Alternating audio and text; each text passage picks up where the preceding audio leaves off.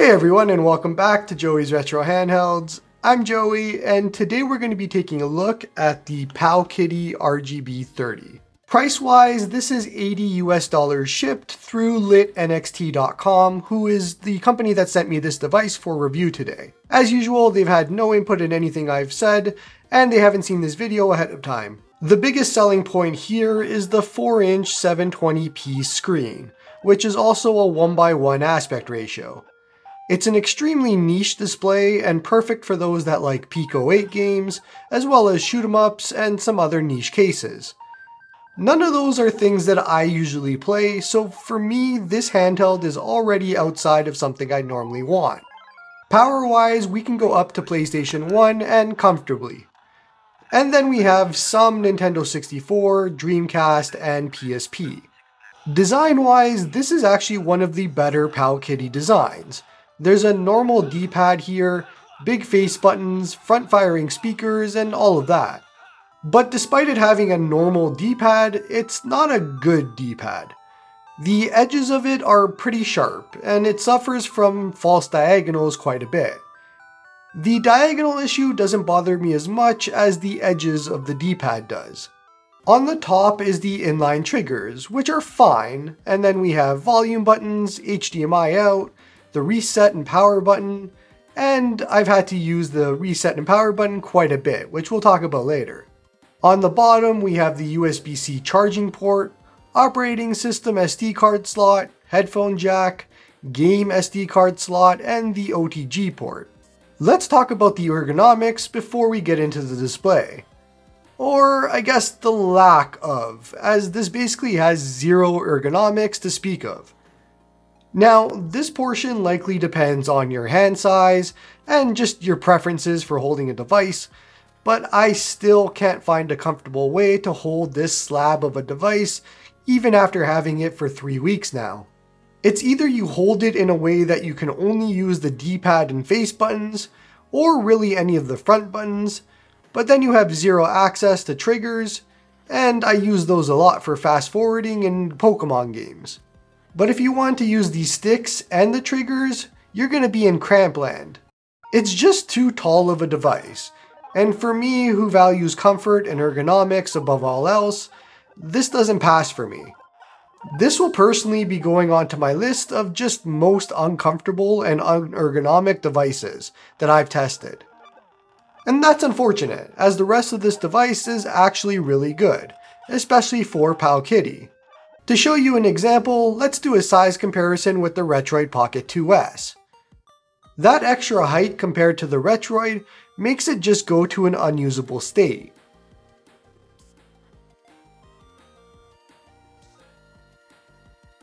And now the RG405M. Simply adding curved sides like this would have made all the difference for ergonomics. And another would be the RG353PS, probably the most comfortable handheld that I've ever used, and for good reason. They went for ergonomics first here, compared to what's on this slab. Again, I just find this handheld way too tall for me personally, and how I like to hold my devices.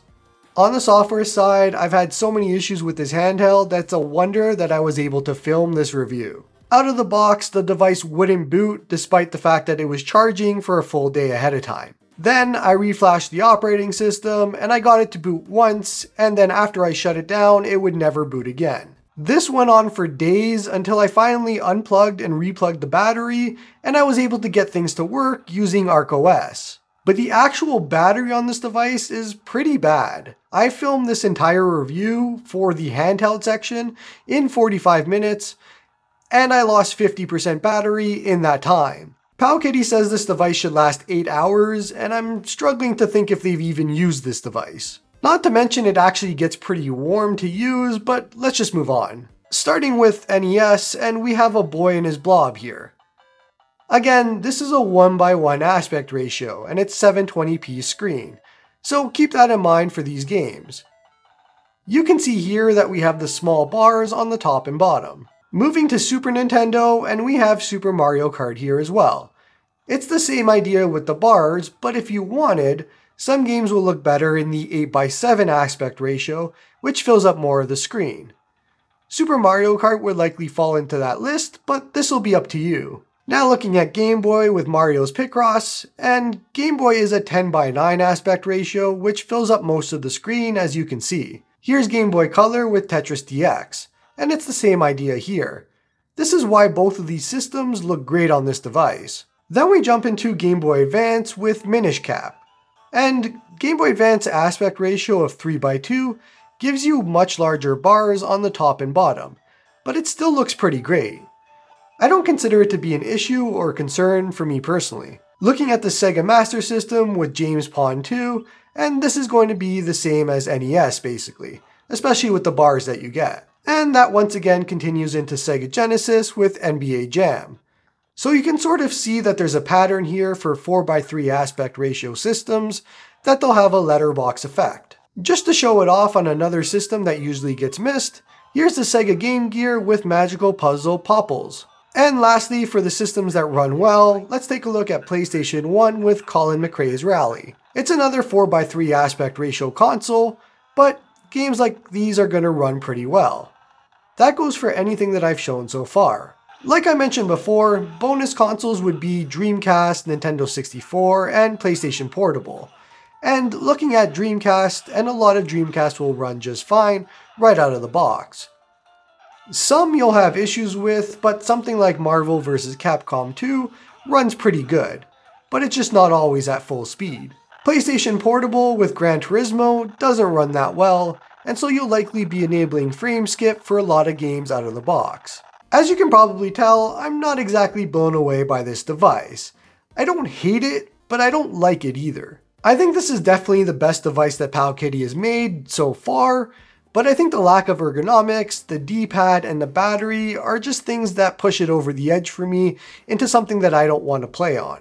It wouldn't work for this device specifically, but if they had made it a little bit shorter in line with the Retroid Pocket 2S, or even smaller than that, this likely would have been one of my favorite devices this year, as I could overlook some of the other issues.